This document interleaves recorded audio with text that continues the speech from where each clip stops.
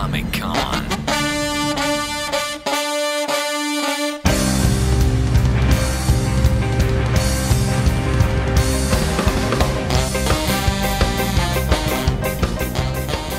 Back on the floor of San Diego Comic-Con 2015. My name is Erik Nagel. It is the It's Erik Nagel Show, and it's been pretty cool to be on here on the floor here. We're at the NECA Toy Pavilion, smack dab in the center of everything going on here on the floor of the San Diego Convention Center.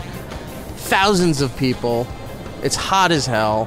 Some areas really smell because people, I guess, just have BO problems or not really showering. But hey, that's what a convention is, and that's con life. So if you come down to these things, that's what you get to expect. Especially if you're wearing a really elaborate costume that doesn't ventilate very well. A lot of people in vinyl, a lot of people in spandex, a lot of people in leather. It cannot be pleasant for these people, and I don't know why they put themselves through this hell, but they do. For your entertainment, so that you'll stop them and take photos, and for one brief shining moment, they feel like a celebrity. I guess that's what Comic-Con's all about. To come down here, to dress up and pretend to be somebody that you're not, to feel better about yourself and your life. Moving on next to the movie Vintage Tomorrows, we're going to speak to director Byrd McDonald. Byrd did this movie. It's about the steampunk culture that's on the rise in the United States and all over the world as well. Steampunk, he'll explain a little bit more in depth as to what that involves. But to give you a quick example, the end of Back to the Future 3, when Doc Brown returns with the train and they're all dressed in like 1800s clothing, but the train can transform, it can fly, it can time travel. That's steampunk style stuff. So he did a whole documentary on this big uprising in counterculture and now invading Comic-Con and all walks of life. So we're going to talk to Byrd McDonald right now. Vintage Tomorrows. What the hell is steampunk? We'll find out right now. It's Erik Nagel at San Diego Comic-Con. We might have to stop down when she comes to take our order. What do you want? Oh, we could do it on there. I just want an iced tea when she comes around. What, an Arnold Palmer? That's exactly what I want. I want too. See, I knew I liked you, Byrd, yeah. and this interview is going to be off to a great start. I'm talking with director Byrd McDonald, and one of the fun things about San Diego Comic-Con is that you can do interviews anywhere. It's not just in a studio, it's not just at a booth, and this poor lady just had money go flying all over the place. Go pick up some hundreds there. You know, you're poolside, you're in a hotel room, you're out by the bay like we are. We're at this restaurant right here, and we're here to talk about your movie Vintage Tomorrows. Nice to have me on the show. That's probably. Let me try that again. Thanks for having me on the show, sir. No problem. Yeah. Tell me about Vintage Tomorrows. Vintage Tomorrows is a documentary about steampunk. Are you familiar with steampunk? I'm very familiar with steampunk, and I do have a lot of steampunk questions for you. Oh, okay. Do our audience need a working definition of what steampunk is? It's a mixed bag, so maybe we should explain.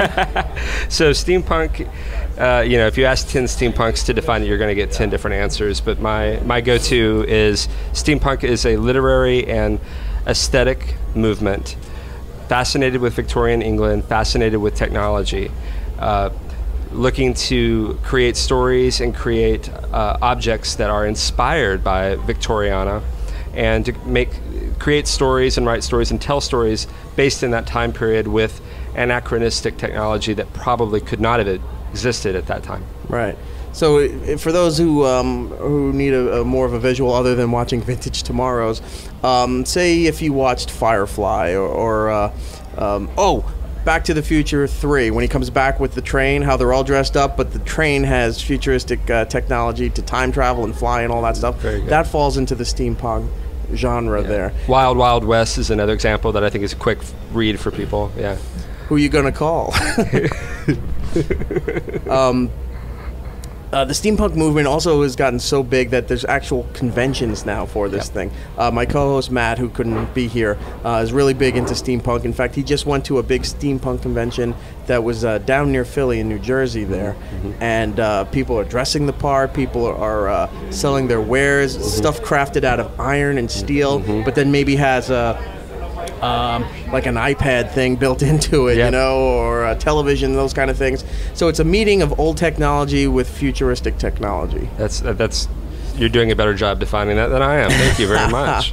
What is the obsession? Like, where did this come from? You know, it's all indications seem to be back to it being, you know, starting as a literary subgenre It starts with books that were being written in the late 80s, early 90s. I mean, you can go way far back to, Jules Verne and anything that he wrote. If he wrote 20,000 Leagues Under the Sea today, that would be, the new quintessential steampunk book. But back then, they didn't know what they were doing. I mean, they weren't playing with the past because they were living in the past. Right. So the book that really is credited as being the first true steampunk book is a book called The Difference Engine by William Gibson and Bruce Sterling, and that's 1992. The word is actually coined in 1987 in an issue of Locus magazine. So it had this moment that it kind of starts in the late 80s, early 90s, and then it just sort of dipped away again. It became like, a little bit of a relic or, a footnote. It certainly wasn't cyberpunk at that point. Right. Well, cyberpunk was Billy Idol at that point. But exactly. In the 90s, the rare times that you saw steampunk were the Time Traveler movie, you say, or that might have been 2000, around that time period. But you would see it in science fiction shows as just not even a B story, maybe a C story, and a background setting. Mm-hmm. Like, they'd walk into this area, it's very steampunk, all the technology stuff's going here, let's find the villain, fix the problem, and get back to, what we perceive as normal time. Yeah, I agree. It was sort of like, an embellishment more than it was like a, any sort of ism. And then in the aughts, in the 2000s, we began to see like this sort of ripple that begins in like 2005, and by 2007 you can track it, there's so much steampunk cultural activity happening at that point. Right. And so for the last decade, and I credit, steampunks are really into technology. That's a little bit of a misconception by some people that they might be Luddites or people that don't like technology. Yeah, they're not Amish. They're not Amish. They love it. They dance. They're more Mennonite. They're more Mennonite. And so, I think like a lot of the best of fandom, the internet helped these people find one another, know, and it just sort of took off from there. And I think you start seeing the first cons around 2009, 2010, and now we have so many of them. And it's also, migrated until they had their own cons. It was migrating into like San Diego Comic-Con and New York Comic-Con, where people were dressing the part. People had weird technology on display at their booth, even though they weren't selling that. They were selling stickers and shirts and whatever. But then, there's a steam iron toaster right there, where gears and mechanism. That's the whole thing too with the technology. It's bring some of the futuristic tones to it, but show the gears and the inner workings, and show that it's not really running on electricity. It's running on something that's generating the electricity. Absolutely. Steampunks want to get under the hood of their technology. And I think as I went into this, I'm not a steampunk. I'm way outside of the subculture, but I love subcultures, and I love I've made a documentary earlier on in my life about people who build haunted houses for Halloween, because daggone it, I needed to understand what that was about. Why do you want to scare people? What drives you? With the steampunk film, I really wanted to understand of all of the sandboxes that you can play in. And if you're a science fiction person, science fiction is so much about looking into the future, and you can predict anything. Why are you drawn to looking backwards? You are still creating new things for that time period that didn't exist, but I wanted to understand what drew people to that. And by the end of making the film, that technology question kept coming up as for me, one of the most provocative questions.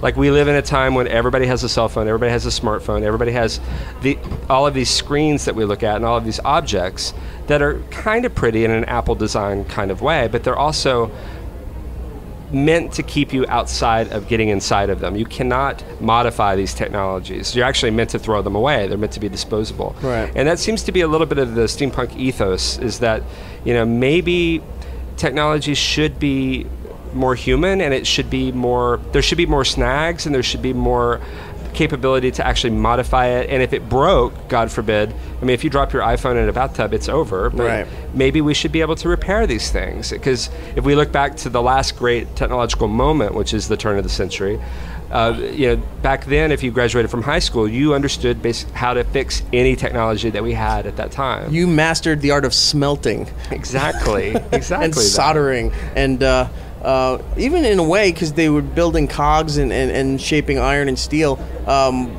it's almost like a blacksmith as well. Yeah, I mean, I think another big thing that comes out in the film, of all of the ways steampunk can be expressed, there's a lot of beautiful examples in every genre of expression, but I found myself really drawn to the makers and the people that are making those objects. There's a group in my film, Obtanian Works, who are out of San Francisco. They built a 3-story Victorian house that drives around, and they take it to Burning Man. Burning Man's another subculture scene where you see a lot of steampunk activity. It's where the hippies went. It's where the hippies went, and now there's some people in the film that were actually answering the question. Steampunk is today's answer to the hippies in the 60s and the beats in the 50s, that it's an actual legitimate subculture, counterculture, if you will. Oh, it is, because Burning Man is bigger than ever, and that hippie culture, I think, is credited more, because a lot of times when you use the stereotypical hippie terminology, people are thinking the 60s, they're thinking Woodstock, or they're thinking the ones that are following the Grateful Dead, maybe Dave Matthews and Fish, those kind of things. But the modern version of it, with the Burning Man scene, it's hippie, but it's also mixing into like the EDM scene. Mm-hmm. So you got these hippie chicks who aren't shaving and taking showers. They're still making plates of spaghetti and and building little crafts to sell. But then they're tripping out to like Skrillex. Yep. Dubstep, and then dubstep's even that's gone now. But a lot you're right. Current stuff. A lot of the same Steve Aoki, those kind of things. The same desire to like hang out together and form little communities. Form a culture, form a community, and take care of one another. And I think if it was legal, there'd be more compounds again. I don't. Maybe there are steampunk compounds that we didn't found, or that we didn't find, but they're buried inside the mountains in Cheyenne, Wyoming. And I think at the end of the day, like as a species, we seem to want to belong to groups. We seem to want to find people who are like ourselves and hang out with them, and that feels like family, and that feels like home. And I just think the steampunks, are really driven to get their hands dirty and make stuff, and that seems to be a differentiation for me from some other fan cultures where maybe it's mostly about consuming what you love as opposed to actually getting in there and making some of your own stuff. Steampunks dress up, but they're not dressing up like other things that they've already seen. They're creating their own personas, and I think that's pretty cool to me. Steampunk just defined as being like I'll say 1800s in America, but the Victorian era and stuff like that. Is it just defined to that particular time period? I think maybe the time period, but not just England. I think you see some Wild West, some American. That's what I'm saying. 1800s United States or the Victorian England. Yeah, those two. But is it limited to that? I mean, if you go back further. Like, would the Flintstones be considered steampunk? Because they're in the caveman. Would that be like paleo era? But they had cars and television and those kind of things. I don't think that Flintstones had steam engines though, so I think we'd have to find a new. But even steampunk for them. Look, this is why I keep getting the vision of Doc Brown with the train showing up at the end of Back to the Future 3, because it was steam or coal engine steam. The train had futuristic properties. It could time travel. It could transform. It could do all those things. But as I've seen the genre expand, not everything is just it runs on steam. A lot of it is gear generated. Right. So does this, even though it's even though it's named for the steam usage, I think it's kind of outgrown that too. Well, I mean, there are splinter groups like Diesel Punk is factions. Other factions. Diesel Punk is one. The new Mad Max film. The whole time I'm watching it, I'm like, this is steampunk to me. Oh, but except it's gas. Right. Not steam. So. But I think as far as getting, we'll just say this: getting the even though we know there's different versions of it, for the mass medium out there that either knows of it or doesn't know it at all. No matter how it's broken down, it still kind of just goes under the label of steampunk. I think so. It's a catch-all, if you will, for anything that's playing with older technology and trying to imagine what you can do with that. And by older technology, we're not talking about playing with the old Wurlitzer organ that your grandfather had or something like that. Your old Commodore 64. Although I'm sure somebody is modding a Commodore 64 in steampunk as we speak. Look at my dot matrix printer, green and red. I'm so steampunk. One thing you said too, around 2005, it started a resurgence, an explosion, if you will, of this thing. What around 2005? What caused that? Other than the internet, was there something specific? Was it an event, a gathering, a movie, something that sparked people's interest and said, this could be something viable? I don't know that it was a work of any one work of art or any published anything. I think it was more, again, that moment where the internet was exploding and people were just able to make that connection. I asked that question to almost everybody in the film, and if they had an answer, that was the thing that... That's almost like trying to figure out the Big Bang, like what started it. It's like, where did this culture come from? Well, it's around this time. Well, what was this specific thing? You know what? We really don't know, but it started around this area and then just grew. There were some books that began to bring it back into the focus. Sherry Priest's Bone Shaker was a book that came out around that time, and it was a best-selling book, and she's in our film, and she even she doesn't understand why it caught the zeitgeist or why it sort of captured people's imagination at that particular point. A lot of people in the film talk, again, they talk about that moment where everybody had a cell phone so you could find one another, right? But also that same moment where like everybody was just beginning to have maybe discomfort about all of this technology, this modern stuff that we had, and that, yesterday, the Wall Street, or 2 days ago, Wall Street shut down because of a glitch. United Airlines has been grounded because of glitches. Let me tell you, my flight on Wednesday, I'm taking off to come to San Diego. We get off. And then you got to wait till you hit about 10,000 feet for the Wi-Fi in the plane. Not very steampunk, but Wi-Fi in the plane, modern marvel of technology, kicks in. And then when I did, I searched Twitter and some news feeds and stuff, and all of a sudden I'm seeing United coming across all the news feeds. Like, what the hell happened? We're in the air, and then I see they grounded everything. So, you start freaking out, but you don't want other people on the plane freaking out. And then until you hear some other guy go, what the fuck happened with United? Yep. And then right after that was the New York Stock Exchange, and then right after that, DC lost power for like 2 hours. So what happens when the grid goes down? I mean, that's actually one, if you can argue that there's a political underpinning to this, right? Because there are many steampunks that take this really far, and they practice what they preach. They really want it to be about recycling objects. Anything that you would make in steampunk should be something that has already come before, and you're just hacking it and retooling it to be a steampunk object. These people, they argue that steampunk actually could be a life-saving point of view, because as we become so dependent that we don't understand technology, when we can't even touch it because it might break. What would happen if the grid goes down? Well, we have to go back to some of the older technology. A lot of technology. I mean, look at everything you have.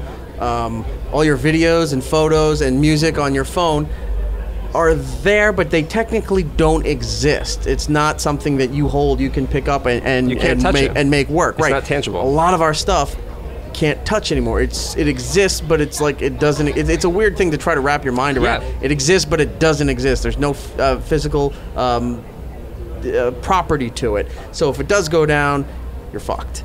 Yeah. But in the steampunk era and that kind of thing, you built it. So if it goes down and breaks, you can take it apart. You can work with the gears. It was pretty much life before the modern digital age. Exactly. It's like MacGyver set in 1876. And I think steampunks actually want this stuff to break because that's the fun part. I mean, within the community, a large percentage of steampunks.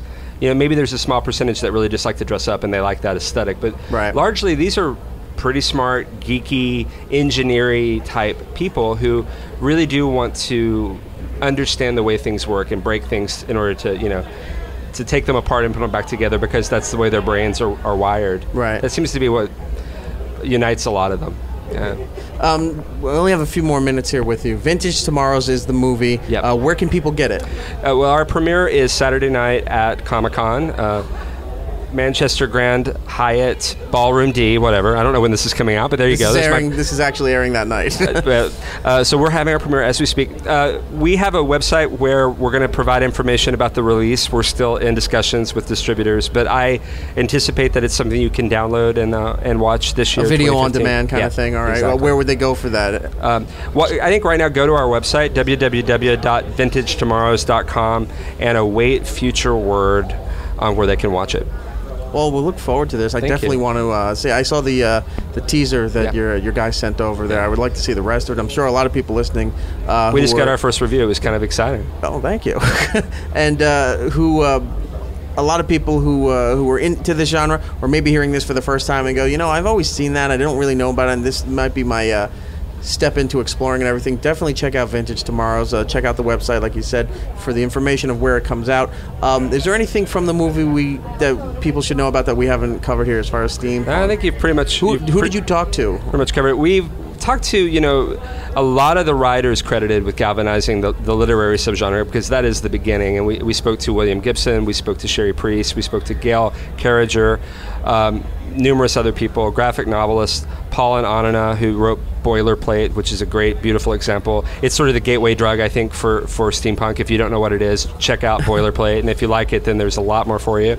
And we spoke to a lot of people in the maker scene. And my favorite thing in this whole film is the Never Was Hall, that 3-story house on wheels. And Shannon O'Hare out of San Francisco made that with his team, and they're truly a wonderful group of people. They walk this, they live it, they breathe it, they form a community around it, they go to Burning Man with it, and they just want to make stuff, and they want to inspire people to learn to do things that they didn't think they could, and that's a pretty cool thing.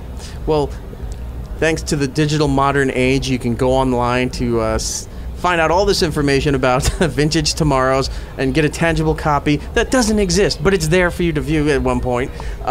We'll take We'll take Byrd McDonald at his word, even though he's not wearing suspenders or a bowler hat, so I don't know how steampunk his credibility is. But the movie seems amazing, and if you really want to get a crack into this subculture, and just so people know, because a lot of people just brand all this shit kind of nerdy and dude bros and jock type people, which is like, I don't want to know. It's actually kind of smart, because it's engineering and it's science, and it's not just like, oh my god, I love Deadpool. It's not a comic book kind of thing like that. It's actual tangible stuff that existed and was part of human culture that they're trying to just keep within the culture and not go completely digital where we're not touching anything. I think that's accurate. That's a good. Can I borrow some of that for my spiel? You can quote me on that, please. Just put my Twitter handle on it if you can, or something like that. Thank you so much for having me on the show. Byrd McDonald, thank you so much. Vintage Tomorrows, go check it out. All right, thank you, sir. It's Erik Nagel at San Diego Comic-Con. We're back on the floor of the 2015 San Diego Comic-Con.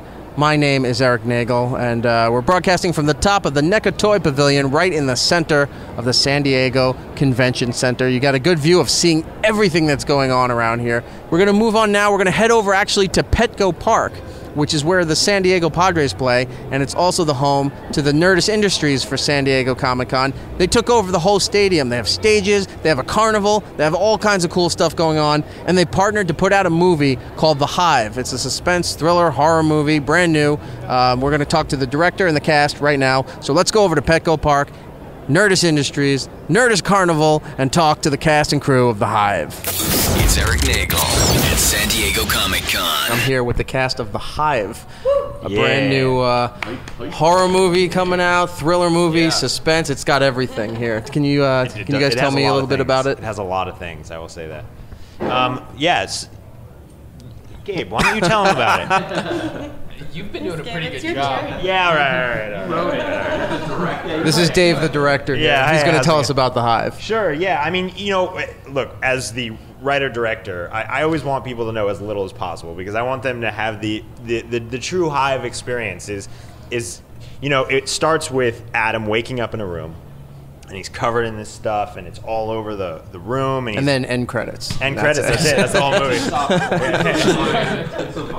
And, I mean, so much of the experience of the movie is going through what he's going through with him and putting the pieces together, the mystery, why he's locked in there, who left him the notes, why every piece of the, in the first 5 minutes we set up like 20 different mysteries of like, why are there scissors on the floor? Why is this here? Why is that here? And we, and I think, we aim to answer all of those piece by piece. It's interesting that you spend that much time to set it up, because nowadays everything's got to be quite okay, here's what's happening, and everything else has to follow right after that. Right, yeah. Because a lot of kids, I'm not saying you guys, but a lot of kids, don't have the attention span where they're like, why do they keep asking so many questions? Just answer everything immediately. Give it to me. Bro? I'm not a kid.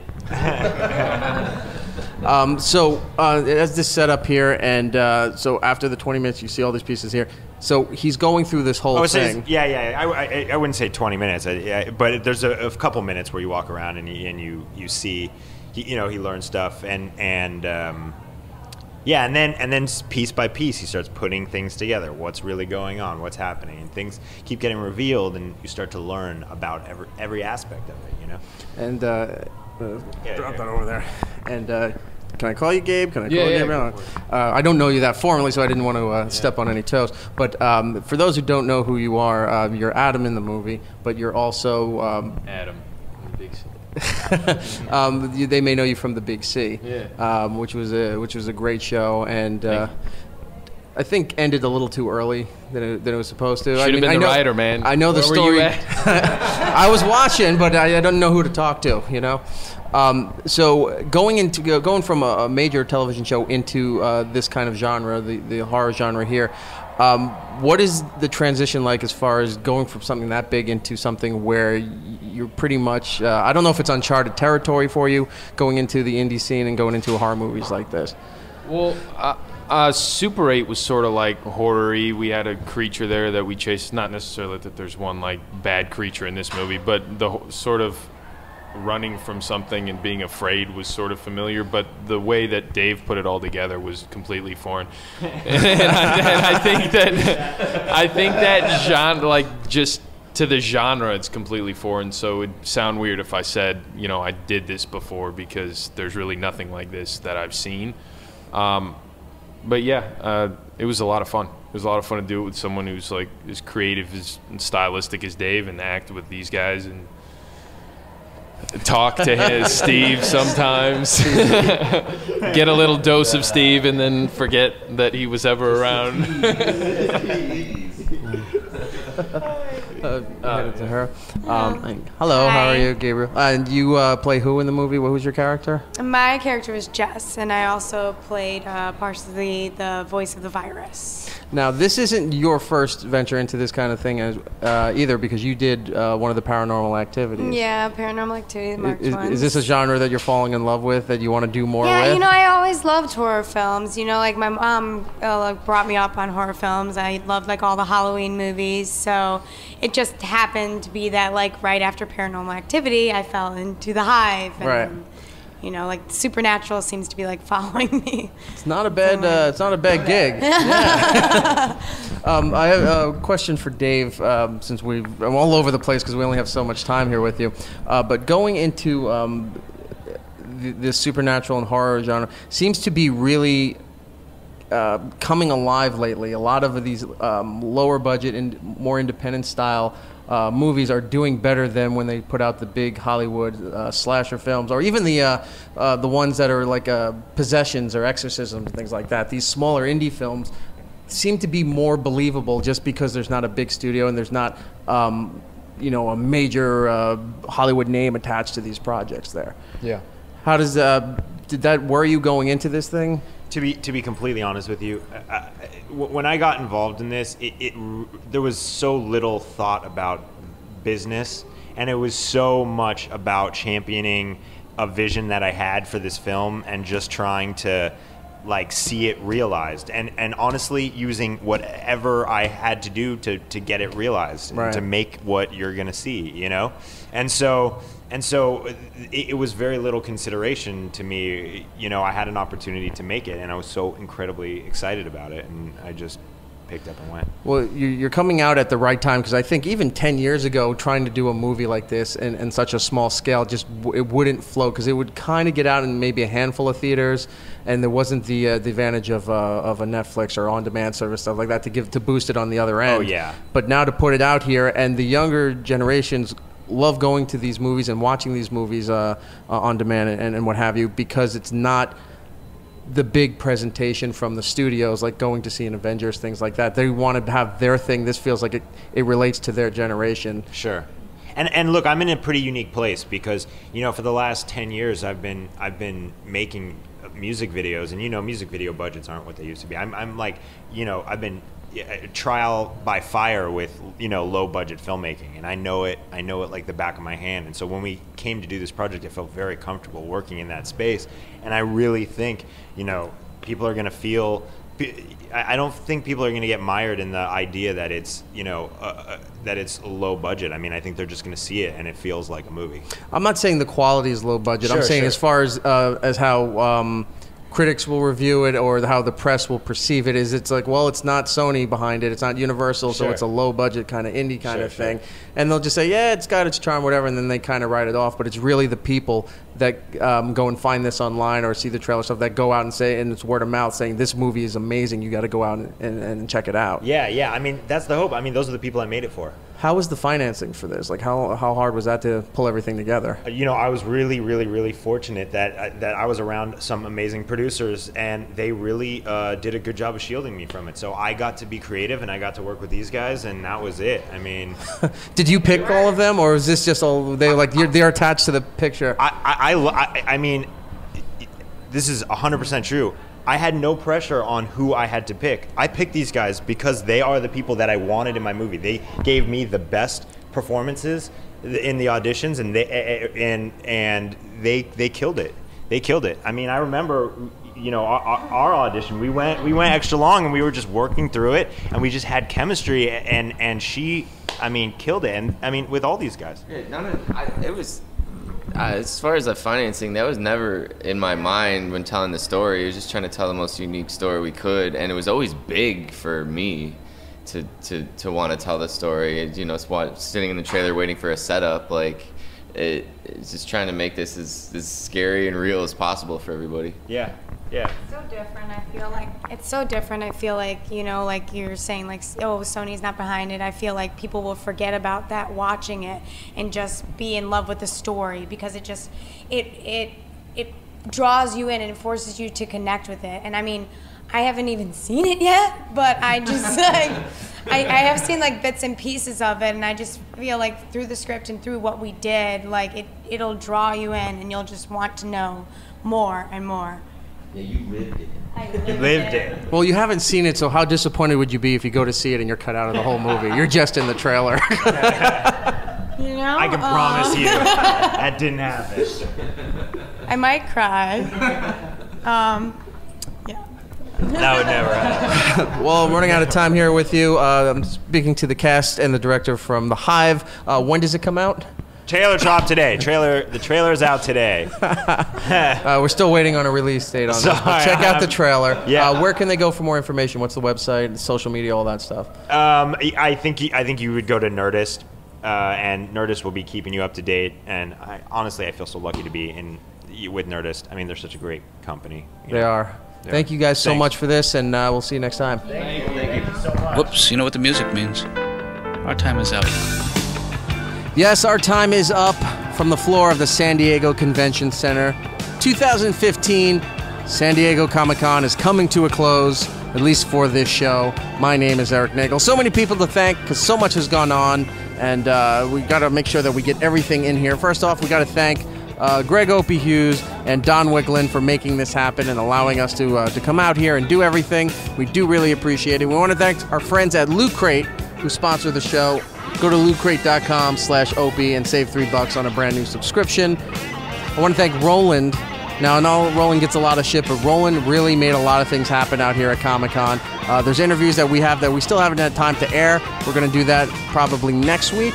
Roland really went above and beyond trying to get everything done that he possibly could for interviews and arrangements and all kinds of stuff here at San Diego Comic-Con. So I want to give him props. Rolandos99 on Twitter and Instagram. Follow him. I want to thank the guys at NECA Toys for allowing me to use their space to broadcast portions of this show that you have heard today. NECAonline.com. Thank you, Randy, as we spoke to him earlier about all the new products. Thanks to everybody that we spoke with today, especially thanks to Dwight Howard.